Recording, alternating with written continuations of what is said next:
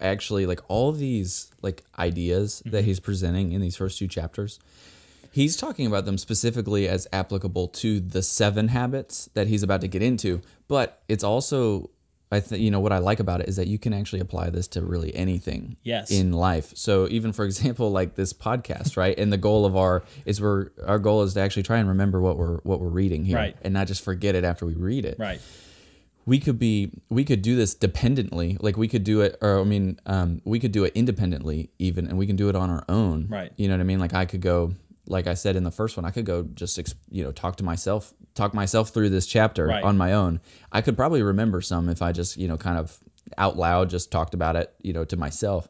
But I think the interdependence of us sitting down together and discussing this is leaps and bounds better than if I was just doing this by myself and trying to remember it, But I think to us doing this together and being able to discuss this at the same time and bounce back and forth with one another, it actually helps us remember things long term, and it gives us better benefits, not just me, but for the both of us. Right. Yeah. And it doesn't only benefit the 2 or team people working together, but it also benefits the product as well. And that's where he kind of gets into next, unless I'm forgetting something. Doesn't he move from the interdependence to the production capability? Yes. Does he get into that balance next? Yes. Okay. So he talks about, and right there, and last thing for the maturity levels is that he lays it out, and you kind of touched this a little bit already, but he lays out how the maturity levels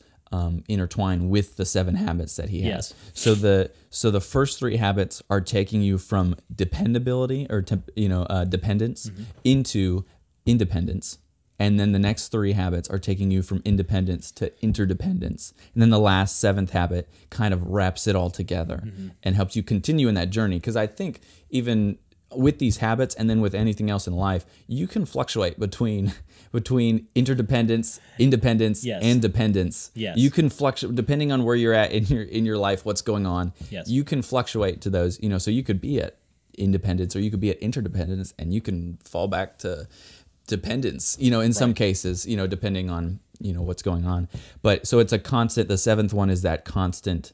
And of course we get into that when we get into the 7th habit, but it's continuing to build on top of what was already built. Right. Yeah. This journey certainly does not end after you read the book.